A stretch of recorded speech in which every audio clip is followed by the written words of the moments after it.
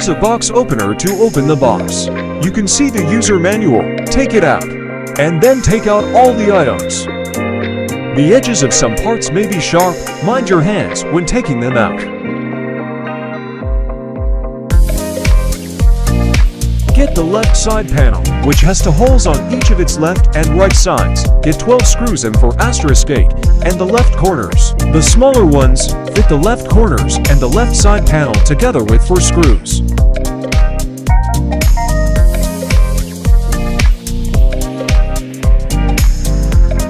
Two screws on each side.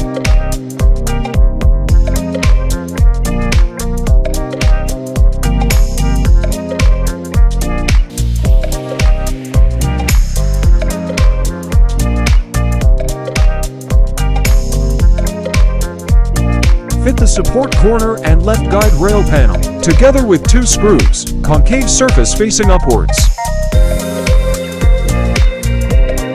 Fit the left guide rail panel together with the left corners by using 6 screws M for *8,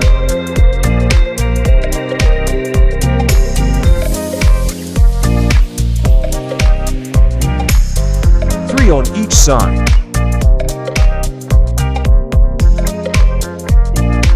Get the right side panel, which has a pin on each of its left and right sides, and get the right corners, each of which has a magnetic lock.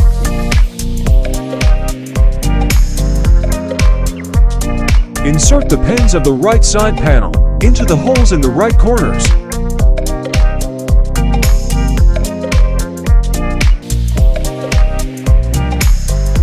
And then place the fixing plate between the 2 right corners.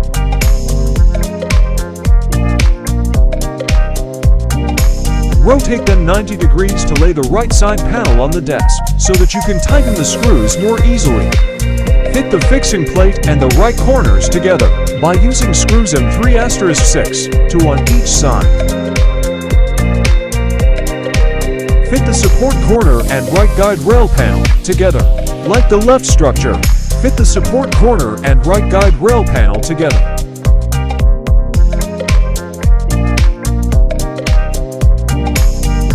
And then fit the right guide rail panel together with the right corners by using screws.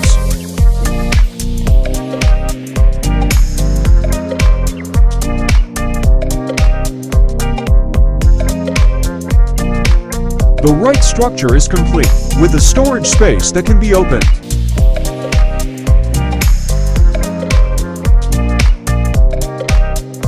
Observe the 2 door panels. The front door panel is slightly wider than the rear one. Insert the pins on the door panels into the holes in the left and right corners.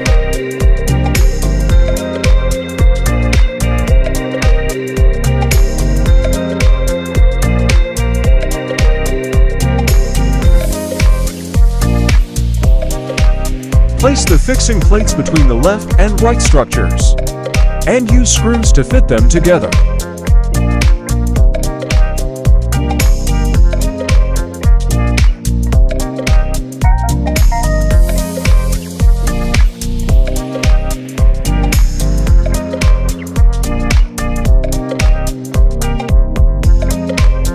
Close the door panels.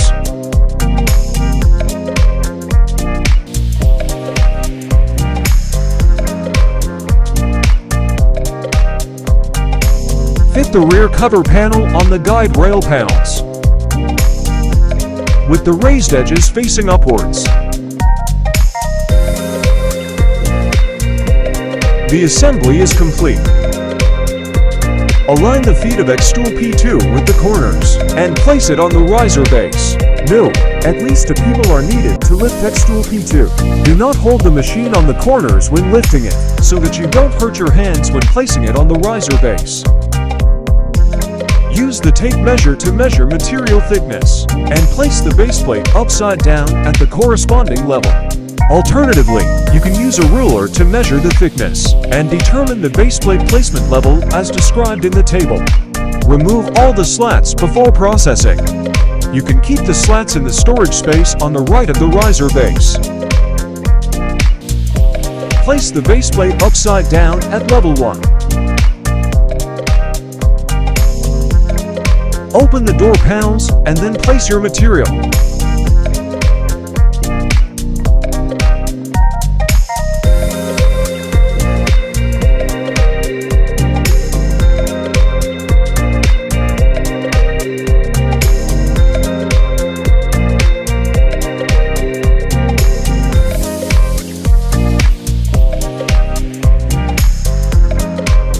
Use the tape measure to measure material thickness, and place the base plate right side up at the corresponding level. Alternatively, you can use a ruler to measure the thickness, and determine the base plate placement level as described in the table. Place the base plate at level 1.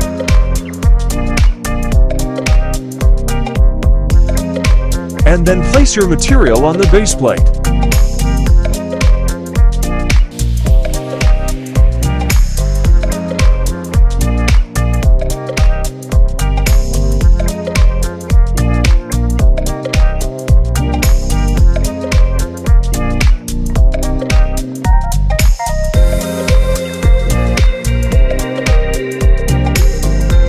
Engraving completed.